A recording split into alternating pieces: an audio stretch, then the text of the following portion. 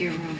If this is a hallucination, it's when you're pain-free, you can walk. It's not real, therefore it's meaningless. Had to relieve the pressure 3 times in the last 2 hours. So we figured out it's causing blood to build up around the heart. You're still watching House? Yeah. But there's only 6 hours left. Could be an infectious process, TB. Vasculitis would also explain the effusion. But not the paralysis.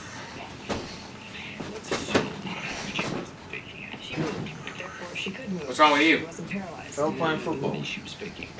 Could have been a delusion. Now either she was faking. I have to take a look at this. They got a real cardiac problem at the exact same time.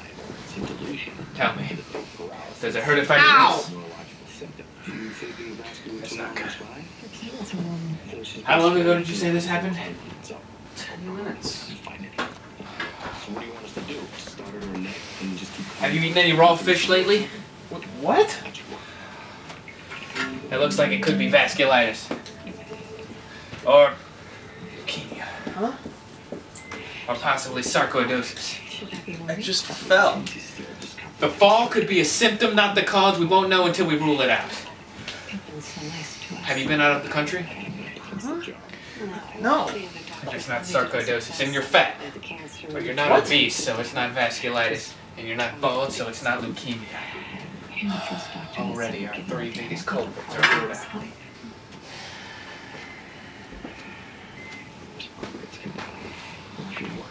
That swelling. It points to anaphylaxis.